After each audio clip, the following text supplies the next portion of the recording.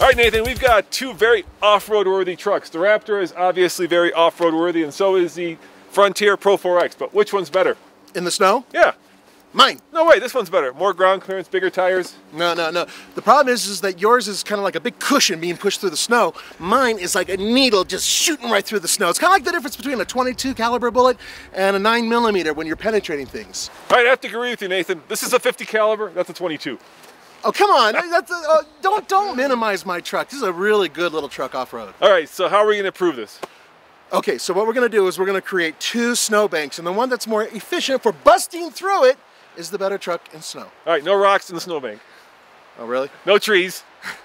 I was thinking, okay. All right, let's do it.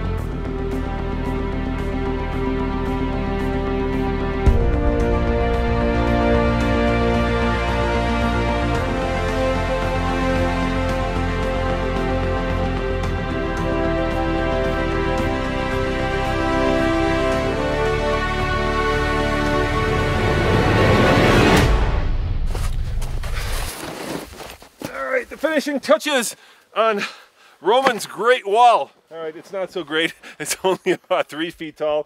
But you know what? We're having fun out here in the Colorado snow, and I think this will be a challenge that Nathan will enjoy taking on.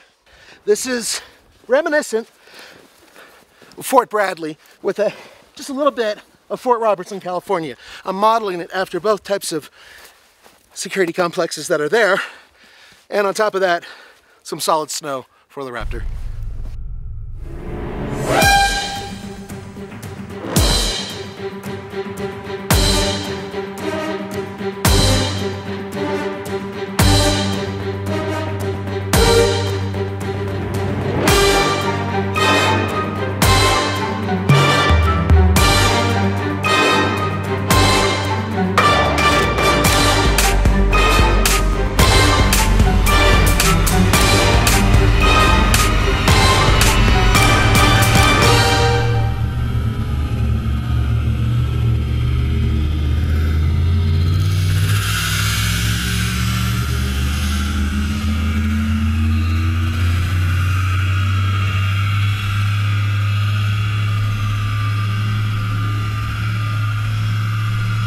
All right, Nathan, I think we managed to prove two things.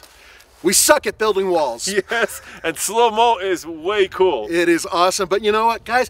We had snow, we had trucks, we wanted to have some fun. Yeah, give us a break on those comments. We're out here just playing in the Colorado snow. As always, this is Roman. And Nathan. Saying thanks for watching. Remember, check out the Fast Lane Truck, TFLtruck.com, for all trucks all the time. Damn straight.